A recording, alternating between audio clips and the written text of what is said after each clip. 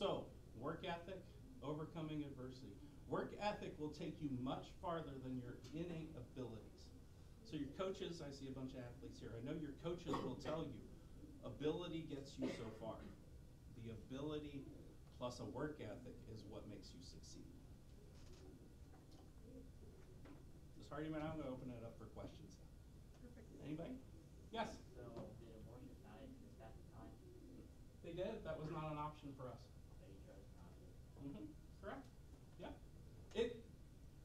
It was brought up. I mean, it was discussed, but that's not the way I was raised, or Danielle's mom was not raised that way either. So that was not really an option, but they were around. So yes, they were. What else you got? Nobody has any questions? Gosh, last time I did this, I think they just wanted it out of class last time, and they just asked a lot of questions. But.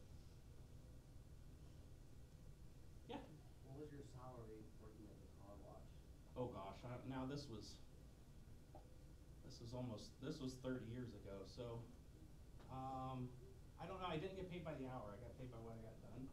So I made more than most people because I worked harder. But it wasn't much. Let's say maybe $8 or $9 an hour, something like that. Maybe. Yeah. How did you become primary teacher and principal? Well, that's an interesting. So I've had an interesting journey in my educational career. So I was a teacher for 20 years before I was a principal. So I taught first grade for 2 years, littles, not my thing.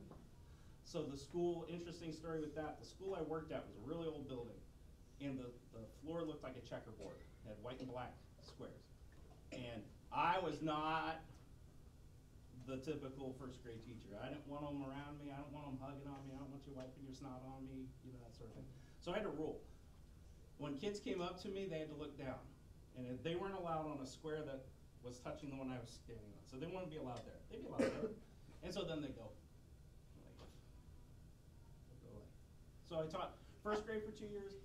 I taught third grade for 2 years. Eve's over here thinking I'm horrible. Yeah. I taught fifth grade for 10 years.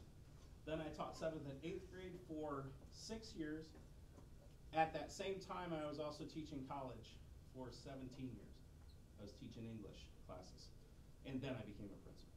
So kind of an evolution of my career sort of thing. Yeah. What's your salary now? I'm not going to tell you that. That's none of your beeswax. Although it is public knowledge. You could look it up. Not right now. You're not supposed to be on your phone. What else you got? Any questions about like what it's like in what you have to do to be a teacher or a principal or anything? Nothing. Ms. Hardyman, do you have any questions? You touched on work ethic throughout. Can you share with them what you feel the most beneficial thing to having an effective work ethic? Why is it beneficial? Well, first of all, in order to have a work ethic, you have to not ever take the easy way out. So, like I said, we've got several basketball players in here. If you just kind of half do it at practice, you're probably not going to get in the game. It's putting 100% effort as much as you can. Nobody can do, I can do like a rah-rah speech and all that, but nobody can give 100% 100% of the time. You can't. It is not possible. And this is from somebody talking to you that regularly has 12 and 16-hour days. Okay? You see me at all those basketball games, probably haven't gone home. Okay? So, you cannot do 100% 100% of the time. What you have to do is decide what needs to be done first. What needs to be done first? What can be done tomorrow? What has to be done today? So time management is important, but work ethic is also taking pride in what happens. I'm proud of the way you guys act. I'm proud of watching you guys play basketball or volleyball. I'm proud of watching the football team. I'm proud of watching the choir. I'm proud of watching the drama, the plays and whatnot.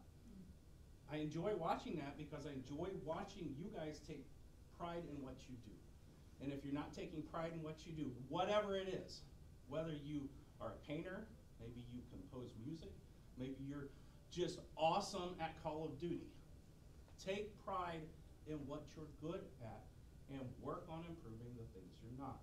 What I am not good at is saying no to people.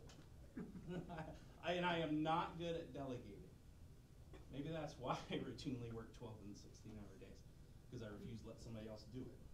There's a reason why, I don't know if you've noticed that I sub in your classes a lot, because I will never ask my teachers to do something I won't do myself. Or you guys, if I ask you to do something, take your hat off in the building, it's not because I'm asking you I'm trying to tell you what to do and run your life. I'm trying to instill a sense of pride and discipline. And your parents instill that when you're younger, but the school has to continue it. And if it doesn't, then things don't work as well. Yeah. That's kind of like a prove me wrong kind of attitude about it. Like What's having a kid, you know, like I'm sure you have people talking bad about you. I didn't listen. I don't think a lot of, when I was in high school, I'm not sure a lot of people knew, because I hate to put it this way, that people would have been, by the time I graduated, people knew. But in the 180 kids in my graduating class, I would have probably been one of the last ones anybody would have thought that would have happened to. So I don't think a lot of people knew, because I didn't tell anybody. I mean, my best friends knew, but that was about it. And the school I went to was kind of weird. I mean, sure they would, and I guess the easy part was my girlfriend at the time did not go to the school. She had already graduated. So had she been there, yeah, it would have been a lot of gossip and all that. But that was so long ago, I barely remember that part. Yeah.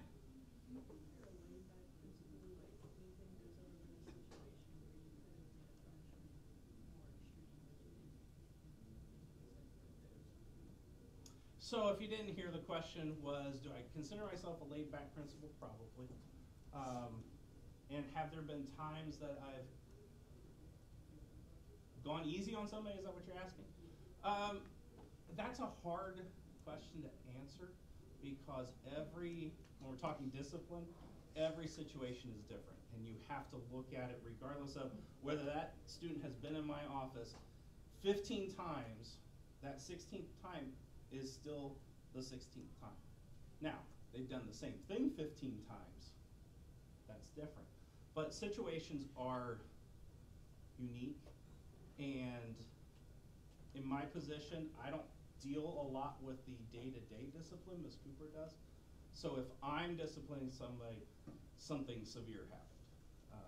And that's usually going to come with a more severe consequence. But when I was assistant principal at Sydney, it was every day. Every day, it was a revolving door.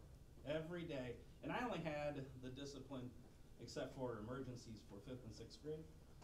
And so you'd think 5th and 6th graders, no. I would have 3 kids, 1 in my office and 2 waiting for me in the lobby. Pretty much standard. Pretty much most of the day, not always. 7th and 8th grade principal kind of had it a little worse. But like I said, it all depends. If you end up in my office,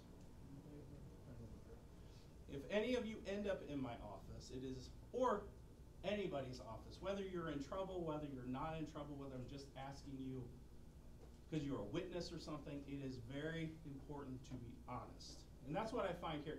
I found it in Sydney too. So if you don't already know, I was principal and teacher in Sydney for 25 years before I came here last year. So kids in Sydney were honest. They were usually cussing and all wound up, but here, hey, you got that big? Yeah, here. I mean, that's kind of what happens. You know, they know if you're in my office, chances are I know you did it, and I'm going to do something about it anyway. You might as well be honest.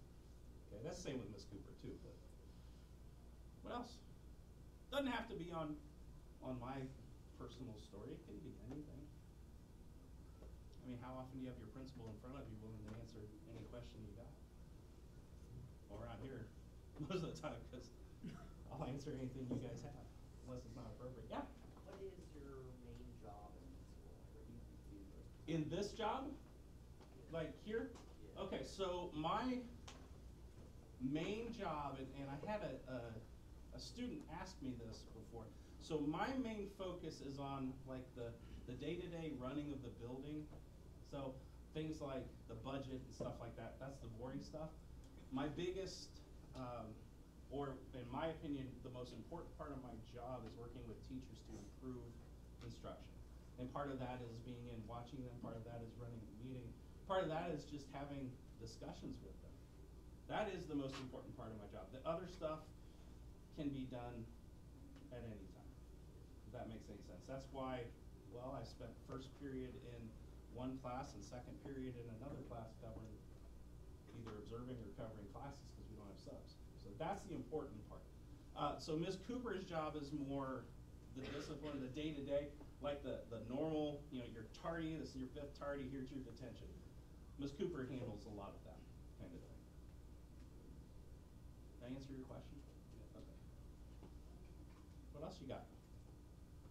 Yes? How do you become a teacher? How do you become a teacher? Well, you have to, anybody want to be a teacher? Anybody thinking they might want to be a teacher? It's not all roses and lilies, but you do get some time off in the summer. Right, Ms. Leapley? It was Hardyman. That's not all that's cracked up to be the We already know how, but. Yeah. So you hear this a lot. You're teachers, you get 3 months off. No, you don't. That first couple weeks you get to breathe, and then you start thinking about what's going to happen next. What am I going to change in my instruction next year to improve the quality of education for my students? So to be a teacher, you have to have a bachelor's degree, and you have to go through a teacher training program that does include student teaching. So we have at least 3 student teachers in the building right now. One with Mr. Maley, one with Ms. Mahaney, Ms. Owens, and one with Mr. McCrae. So they are at the end of their teacher training. So when they're finished here in May, they can start looking for jobs. So that's what you have to do. But you also, teachers, a lot of people that don't know, and so I was a teacher for 20 years. Mrs. Barnes is a teacher. She's been a teacher for 7 years, and she teaches in Vandalia, and she teaches 4th and 5th grade special needs students. She has them all day, every day. 14 kids all day. Same 14 kids all day. No break. Okay. I mean, she gets lunch and that sort of thing. But so, where was I going with that? I don't know where I was going with that. Hold on, let me back up. So a lot of people think if you're not around teachers, like if you don't have parents that are teachers, or you don't have aunts or uncles or friends or are around teachers, you think, oh, they show up at 7:20, they leave at 3 or 2:50, they've got June, July, and August off, get every holiday off, that'd be a sweet gig. Well, it is a sweet gig, but you don't get to do that. Teachers don't, they may come in at 7:20, they may leave at 2:50, but they're taking a bunch of stuff home to do. Or they're not an effective teacher, and we don't have those in this building. Okay, you may not see them in the building working necessarily before or after school, but there's no way to do the job as well as the teachers that we have in this building do if all you're doing is coming in at 7:20, leaving at 2:50, and what I get done is what I get done. Wait, we can come at 7:20? That's when you have to be here. Ms. Hardiman